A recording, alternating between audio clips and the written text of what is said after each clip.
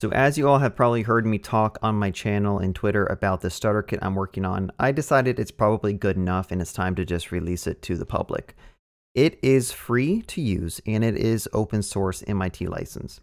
And so with that being said, if you do run into a bug, feel free to submit a pull request. We can all try to make this as polished as possible.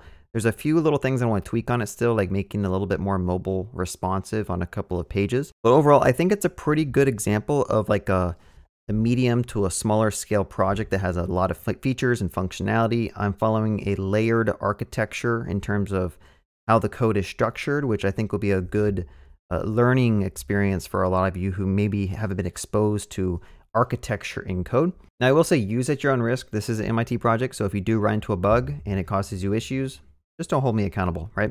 Here are some of the features that are included in the starter kit. It's Next.14, we have Tailwind, we have Google and GitHub login, we have file storage, Postgres, Drizzle ORM, TypeScript, ShadCN, authentication, etc., etc., etc. One thing I did want to point out is that although the starter kit is free, I am working on a complete video walkthrough series where I'm basically going to walk you through how do you get this thing running locally, how do you set up all the different environment variables, because I think there's like 29 you have to get set up just to get this working. If I go over here and go to variables, yeah, I have like 31 environment variables that you need. There's stuff for Stripe, there's stuff for Cloudflare, there's your Google keys, your GitHub keys, there's stuff that you need to set for getting Next.js working. There's stuff for sending out the emails with resend. And so it's not really just fork the starter kit and hit the ground running. There is setup that you're going to have to follow. And although in the README of the starter kit, we have like walkthroughs of how to set up some of this stuff, I'm going to prioritize the videos first for those who want that extra helping hand to like walk through, how do I actually get this deployed to production? How do I set up a Cloudflare for the DDoS protection? How do I set up a Railway deployment with Cloudflare tunnels? How do I set up these environment variables? How do I get this stuff all building? How do I set up a domain? I'm going to buy a domain and walk you through how to do that as well and point that to Cloudflare. How do you run your migration scripts? How do you use Drizzle? How do you even navigate this code base? You kind of run through here. I mean, it's not a small project. It's not necessarily a large project, but it's not really a super small project. So we have a lot of different pages. And the idea is I want to walk you through a lot of the code, including like the authentication, how the Lucia auth stuff works, just so that you're not completely lost. And I think it'll be a really good learning experience. So like I mentioned, I will put the link to the starter kit walkthrough on Gumroad in the description. Right now it's early access. So if you do want to purchase this early, it's $25. But when I finish all my videos, I plan to raise it to like 50. So if you want a deal, I would say buy it now. But if you feel like you can just get this stuff going by yourself, like you don't need the walkthrough if you're talented enough to like get this all set up. So here is the application. I want to walk you through some of the features that you're going to see in the starter kit project. Basically, I try to build out a real life application called Group Finder where people can go and create groups and other people can join them. You can post messages and reply to messages and follow people, etc. But the first thing is important is authentication. So I'm not using Next.auth, I'm using Lucia auth. And we have the ability to sign in with Google, sign in with GitHub, and also to sign in with Magic Link. This is going to be using Resend to send out emails, but you can hook up with whatever email provider that you want. And then also we have the ability to register, right? So you can actually create an account using an email password. You can sign in with it. You can do a forgot password link that'll send you an email. You can click on it and reset your password. We have light mode, we got dark mode, we got it all. So let's just go ahead and log in with Google real quick. So I'll just go ahead and click my account. And now that you are signed in, what you can do is you can actually create your own group. So let's go over here, create a group. I'll say my JavaScript group testing. Go ahead and create that group. We got alerts that pop up at the bottom after you do stuff. You can see down here it says group created. And then you can go and manage your group. Now, when you create a group, by default, it's private. So no one else can see this. But you can actually go to users over here, I guess members, and you can send an email invite to other members, and then they'll get an invite link they can click, and then they'll log in and they'll get access to this group themselves, and they'll pop up down here as a member of the group. You can also click on people and change them to an admin. So admins are able to go and change. Here is my awesome JavaScript group. The starter kit has a built-in WYSIWYG editor, so this is using TipTap as in my editor. So you can go through here, you can kind of italicize, bold. This is just like the bare minimum of stuff that you can kind of do. But I feel like it's pretty nice. You can go ahead and save that. And then if you were to load up this group as a non-authenticated user, you will see this without the editor stuff, okay? Let's just walk through some of the stuff. So we have posts over here. A user can come in here and create a post. How do I do a for loop? Example of a for loop. Let's create the post over here. And now you can go and you can manage the post. If you're the owner of the post, you can go and paste a reply. What is up? And other users can come in and talk about the post and stuff. You can edit a post. You can delete a post. So most of the CRUD functionality with a lot of stuff, I can go back here. I can actually edit a post as well, like this. Let's update it. Let's delete it. Okay. And then events. So the idea with event is you can create an event. Just go ahead and create an event. I don't think I have R2 hooked up with this deployment yet. So let's go ahead and create this. And then events will pop up over here, but you do have the ability to upload images to R2, which is kind of like S3 file storage, but it's for Cloudflare. I tried to keep a lot of the stuff in Cloudflare just to make stuff simpler, since we are using it for like the DDoS protection and the tunnels. So you can come over here, you can edit an event, or you can delete the event. Editing event, again, just brings over the side panel. And then you can see like when an event's going to start. So that's basically everyone in the group can join a Discord link, or they can join a Zoom, or they could just meet at a certain place, stuff like that. We already talked about members. Let's go to settings. Oh, by the way, after you created those events, those will pop up over here. So another thing you can do is you can change your group image. You can change the name of your group. Let's just go ahead and save this. And you'll see that pops up here. You can change your group to public. And now it's no longer private, so everyone can kind of browse for it. You can put social media links. You can update a description over here of your group. And that's going to show up in the info panel over here. What is up? Finally, you can delete your group if you want to, and that'll give like a confirmation modal. And let's just go to browse groups real quick. And so this is the group that we just made public, and it's going to show up here. You can search for groups.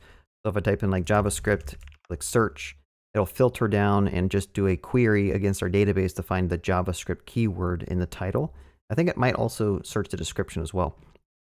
And then we also have pagination. So if you have a bunch of groups that show up, there's pagination set up, which is pretty nice. Some other stuff to point out is you can click on a user and that'll take you to their profile. So we do have user profiles set up in the starter kit where a user can come in and edit their own profile. So let's go here. They can change their profile image, their display name, their bio. This is my bio. And then I'll just bold that, save it. Let's go back and switch to my profile. Here it is. So they can type whatever they want here in the bio page. Recent posts. So anything that they have posted in the application that's on a public group will show up. There's a bunch of authorization checks that happen throughout this code base. So there's good examples of how you can see how to do authorization checks. Like, is a user part of a group? Is a user an admin of a group? Is a user an owner of a group? Which different buttons will not work depending on the role you have. You can go here and see all the public groups a user is associated with. And then also, I believe there's a way to follow people. So if I were to go to a different user, just sign out real quick and sign in as somebody else. Go to browse groups. Just go ahead and join this group. So now we have 2 members in this group, this updated. And we can go to members over here. And now we can see that there's an owner and there's a member. Let's click on the other account here. And I should be able to follow that user. So now if I click on followers, you'll see that this user pops up and I can kind of link to that user and check out his followers and stuff like that. So the idea was to have like a really basic social media type of website with as many authorization checks that I could build in as a good example. Go over here back to settings, danger. If you wanted to delete your account, you can also go here and delete your account. I got a cool little confirmation modal that pops up where you have to type please delete in order to get this going. We got React hook forms on all the different forms throughout this application using Zod for validation. We got server actions for handling the backend API endpoint requests. And we also have notifications. I don't think I pointed this out, but doing certain things like when someone creates an event on a group, that'll create a notification so that when the user logs in, they'll see those notifications pop up. Right now, there are no notifications for this user. But those do show up. It's not real time. It's not using WebSockets, but it is just a data structure in the database. But it is a good start of like, okay, create a record in the database and fetch those notifications. You can mark them all as red. You can clear them. I think I could probably get a demo of that real quick if I go to my group and go to events. And then I could just create a new event like this. Just pick it on the 31st and click create event. I think that is going to send a message or send a notification to all members who are part of this group. So basically this account would get a message. Also, you can click on this and you can kick a user from a group. So if you have a private group and you don't want someone to be in that group anymore, you can kick them.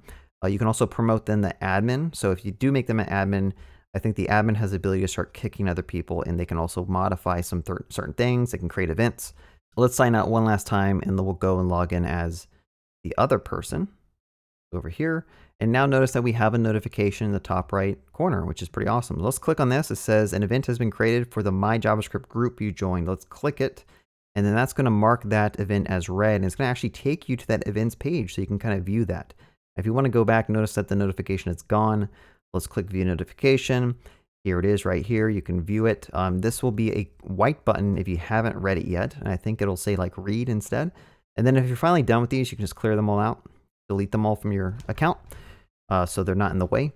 Now, I will say I have a privacy policy and terms of service kind of baked into this. I would recommend that you go and actually talk to somebody or read through all this and hone it to match your needs. Like if you go through here and you decide that you want to take the starter kit and gut a lot of the stuff that I did with groups and change it, then you need to make sure that your privacy policy in terms of service reflects the changes of your application.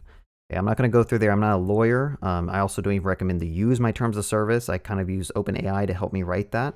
But if you want to be legit, I would probably find like a terms of service generator that does a lot of stuff for you. Also, API docs. I included Fuma docs for applications that may need some type of documentation. So if you're building out like a SaaS that has a REST API endpoint where you charge for usage or something, maybe you want an API docs. Maybe this whole thing can be deleted depending on your needs. But it did take me some time to figure out how to set up Fuma docs and load that in, and I thought it'd be a good idea to add that to a starter kit. Now, I will say there are some things I want to kind of finish polishing. Like if you go mobile and like scale this down, it just doesn't look that great. This is something I need to work on. But for the most part, I think the code is there, and this will be a really good experience to just learn how a larger code base is created, especially when you need to do like authorization checks on various things. In the starter kit, I plan to walk you through how to get a production Postgres database set up. We are going to be using Supabase just because they provide 2 free databases, but you can also use Railway. They allow you to set up a Postgres database in Railway. That's one solution, or you can find your own Postgres host if you want to. So the last thing I want to point out, which I probably should have started with, because this is probably what you guys care about, is that this is integrated with Stripe, and we have a product set up that's a monthly recurring subscription. So if I were to go and do like the premium and say upgrade now, this will redirect you to the Stripe dashboard where you can pay $10 a month to get a premium subscription. Enter in the information. That'll call a webhook. Enter in some mock information here. Let's click subscribe, and that should kick us back to our app. Going to call a webhook endpoint on our application. That is going to upgrade your account. Okay, there you go. You've been upgraded. You can go and view your settings, and once you are subscribed, you have a subscription tab that'll pop up. It says you're currently using the premium plan, and you can go back to Stripe to either cancel that plan or you can downgrade it to the basic plan. Now, one thing I do want to add in, which I haven't had time to, is like hide and show different features or do rate limiting on features based on if you're basic or premium. I haven't done that yet, and that's another thing I want to add in. But overall, I mean, the Stripe should all be integrated, and all the webhooks that listen for when like an invoice is sent again next month, that should be working pretty well too. So that is a complete overview of what the Group Finder Starter Kit app looks like and all the features it includes. Again, you can pick this apart, use what you want from it. You don't even have to use this. You could just kind of look through the code base and get a better understanding of how larger applications might be structured that makes it more maintainable. Again, clean architecture / layered architecture, I think is a good approach to developing your code. So again, I will end this with some more promotion of this Gumroad course. Go check this out if you want to basically get these videos. I already have one video published with learning how to use the database in Drizzle, but I'm going to publish more when I get more time, and I should have this done pretty soon. The last thing I'll say is I have a Discord channel. So if you guys want to join, I have a starter kit group where we can talk about this. You can maybe reach out, get some help from me or from others in the community. I want to make this a learning experience for everyone. So definitely go check this out. Other than that, have a good day and happy coding.